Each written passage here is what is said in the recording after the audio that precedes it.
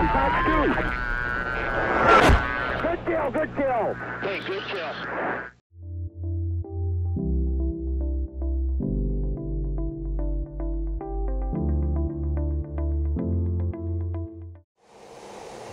Hey guys, quick little video. I want to show you some of the details and things I've noticed with the F-15 since I've had it. If you look at the thumb of my pilot here, when I press the castle switch, his thumb moves and the button on the joystick moves. So there's that. That's a cool little thing I picked up. Second, if you pull this little lever here, you can adjust the pedals. Look at the animations of the guy moving his legs, by the way.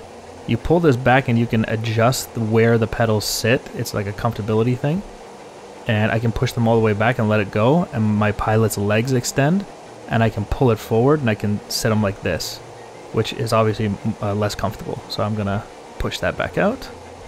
And look at that, he can sit in a more comfortable position. Realistic, just like the real thing. So very, very cool. As we look up here, we have adjustable mirrors. So you can actually, look at that. Isn't that cool? You can set your mirrors up exactly how you want them. Have them point towards you. All three of them, you can change the angle on all three of them. Very cool. Lots of detail so far. Let me show you the engines now. Now, I'm sure you guys are aware the Strike Eagle comes with this Israeli camouflage. It's a F-15E. Obviously the Israelis have it. But the engines are actually different. They have these turkey feathers. I'm going to show you the American variant as well here. And if you compare the engines in the back, the Israeli one has the turkey feathers, the Americans don't. Supposedly they decrease drag a little bit, but they're a huge maintenance problem from my understanding. So they actually had them removed on a lot of American aircraft. They didn't contribute too much to drag, so they were like, whatever, we'll just remove it. The Israelis kept them.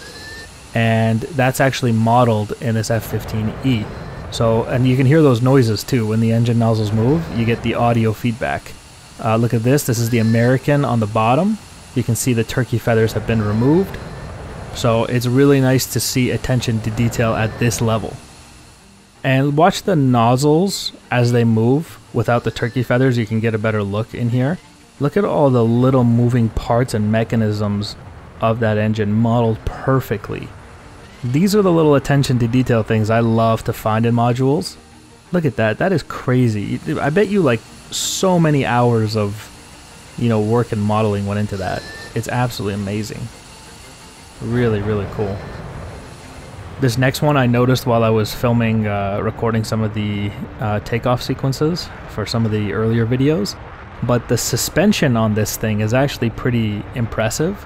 Now, I don't think it's the only DCS module to have suspension in the gears, but I do enjoy the way they're modeled here. They look flawless. Look at those back wheels as they provide perfect suspension to the aircraft. Modeled perfectly. Look at that. Look at that. As it hits the bumps there. Very cool. And landing too, right? When you land like that, you can see the suspension as the aircraft touches down. And then there's the pressure off the wheels. Isn't that cool? Very, very cool. I love that, man. So as you pull G's, your vertical and horizontal stabilizers will flutter against the G's at the high pressure of air going by them. And I haven't quite seen detail like this in other modules. I mean, again, wing flex is not a new thing in DCS. We've seen that with other modules like the F-16. A lot of them have it. But, you know, to see the tails flutter like this, and I like that it's not some stupid jittery animation. Like, look at that. That actually looks realistic, man. Now, the floodlights in this module are obviously amazing, but if you look up here, you have a light, a kneeboard light, essentially, that you can put on your legs of your pilot, your virtual pilot, when he has his knee pad there, and you can read information off of it. You can adjust that however you want.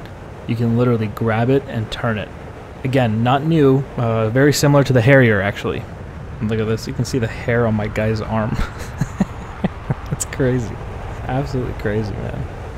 Look at the natural movements of the pilot's body as I turn to the right, as I turn to the left.